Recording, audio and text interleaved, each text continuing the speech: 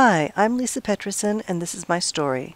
In 1994, I was 30 years old and working on my PhD in the top marketing program in the U.S. I loved the work and was doing really well. Then I got sick with a flu-like illness and never recovered, but I managed to finish my degree and took a job as a business school professor. Then I got even more sick. I had to leave my job. I could do almost nothing. Life was a nightmare. Finally, I met online a guy who said he had been sick like me, but now was able to work full-time and climb mountains, just by avoiding tiny bits of toxic mold. This sounded pretty weird, but I decided to give it a try. I moved away from my moldy house and all my possessions, and that helped. But when I really started to recover was when I got to super pristine places out west. I spent several years traveling around, enjoying the clean air and detoxing my body. And I was able to climb mountains too. Now I'm pretty much well. In 2013, I started a not-for-profit called Paradigm Change.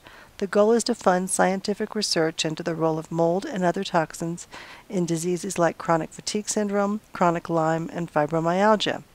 About 100 other patients have now gotten much better from avoiding mold too. Doctors and researchers are becoming interested. The media is starting to write about this.